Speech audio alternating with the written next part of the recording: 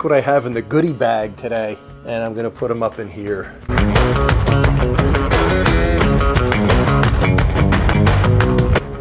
Before we get into it, I wanted to thank you guys for the comments.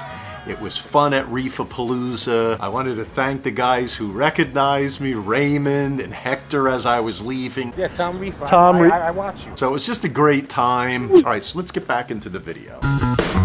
Lots of stuff is happening in here. Some good, and only a little bit bad, if you want to call it bad, some algae issues. That's what we're going to talk about today, along with some of the new growth on some of my corals that were almost dead and gone. And we'll get into each one that I think is important. All right, so they're hermit crabs. I got 200 of them today. I have such a serious hair algae issue on a few places. I just wanted to make every effort to get rid of it. I have some here, I have some here, here, here in the back, and I think there's some in here. See it down in here? So I can't manually remove this. I've been trying to do that every day. I'm either in there with these or this. These tongs, long tweezers, or these forceps, pulling hair algae out. That's why I got the hermit crabs. And I loaded up. If you want to get rid of hair algae, you can't put 1 per 2 gallons or 1 per gallon. You need to flood your tank with hermit crabs. So I had 200, I put a few in the 10, and I put a few in the 20, and a few more in the 5, but I probably have 150 to 175 in the 75. This is kind of a cool little thing I wanted to show you. This just happened, I just figured this out today. These alligator clips, and my lighting rack is just the right height to be able to float the bags in the water and keep them from drifting all over the tank, because my wave makers will blow the bags all over the place. So this is what I got going here. Here, here, here, and here. In my experience, you have to have a lot of hermits to get rid of hair algae, and you have to pull off the real long strands. So this is about 2 hours later, and they've dispersed, right? So I know most of them made it. Yeah, these guys are moving. This guy's checking everything out. I like to see that right there, because that means they're going right for it.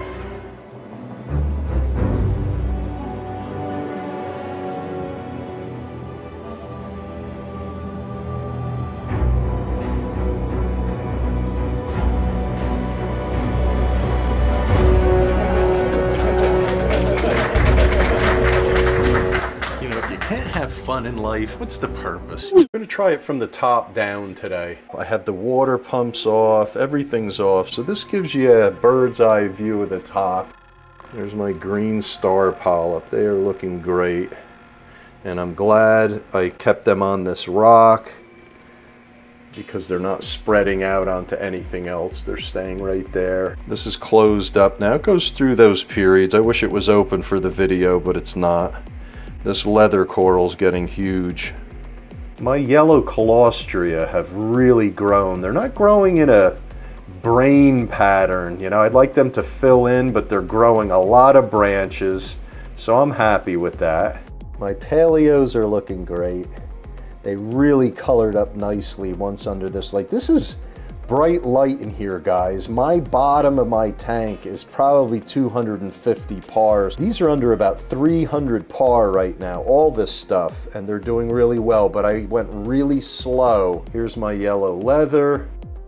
So my Duncans look great. They really have grown and exploded in growth since I put them in the 75. I'm really pleased with the growth and the color of the Duncans. From the time I put them in the 75, they've grown exponentially, and the color has gotten really, really nice. I feed them about once a week. They get a lot of food from my normal feeding the fish, and I'm just really pleased with the way they look now.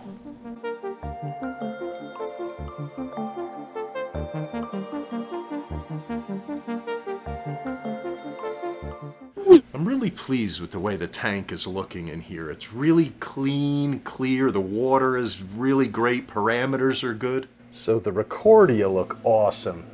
And you can see it's ready to split. You see the second mouth? We're at about the 6-month period now.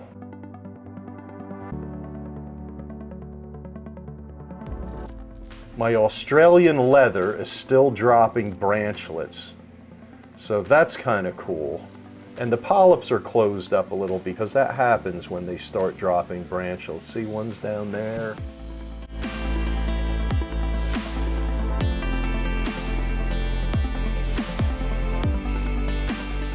If I had to give you any advice, again, I've said it before, in this hobby, you need patience. I'm talking about months of patience, maybe like 6 months of patience with certain things. This Gorgonian back here has really grown. It's branching off, there's more branches coming off it, and it's growing taller, and it just looks really, really nice. Remember this guy here? This is a green Monty digitata. It was large, it died, and now it's coming back. And here's the fire digitata, Montipora, back there, and that's starting to come up. These came out of the 10-gallon, and they're growing. That's another digitata, fire digitata. This is a stylophora here. This acro is really growing well and coloring up since I brought it in from the 10. I believe it's called a rainbow granulosa, and it's starting to get the green tips with purple in there and a little of the blues, and then down low we have some tans and green. And yellow leather is looking really nice too. It's not growing larger, but it's nice and healthy, and I think it's maxed out on its growth, or it's just slowing down. This is a nice shot. That's a money shot right there. Look at that. I just got that before I was going to shut off. Look at that, huh? Right there. Tang's munching out on the nori soaked with Selcon. Maybe he'll go after some of the hair algae. He eats a little bit of it, but not a lot. He is not a hair algae eater. Clownfish is getting big. DJ is doing great. Citron goby is actually citron because he is orange in color. Look at these guys. See, they're already at work on this. My school of chromis is doing awesome. There's some infighting, but not enough for any of them to have died off. I told you I had one, but that was some time ago. What I've been doing lately, guys, is just filter sponge in here just to collect the big stuff. And here's the pump to the refugium that goes up. I put a gate valve on it so I can control the flow in it. We'll do an update on that. I got a mini refugium growing inside my overflow box, which is fine. Let the algae grow in this little section here. Usually when I take my skimmer out, I have to scrape algae off. It's getting too much light, but it's fine because I clean it once a week, once every 2 weeks. And it's serving its purpose. It's doing what it's supposed to do. It doesn't matter what it's growing on the outside. I also wanted to mention that I'm running the skimmer on reverse photo period. So I'm only running the skimmer in the evening hours. And the reason for that is because of the nitrate and phosphate still being quite low. My MP10 runs on a tidal surge. Every 3 to 6 hours it cranks up and then it comes down. So this is the tidal surge right now. And you can see that it's creating a decent amount of flow. It's actually flowing this way, and that's because it's bouncing off this side from over here. So the MP10 is a pretty powerful wave maker, and it's perfect for this tank. So you can see with my return, I also have the little Higer mini wave to kind of keep the back flow going, and in here.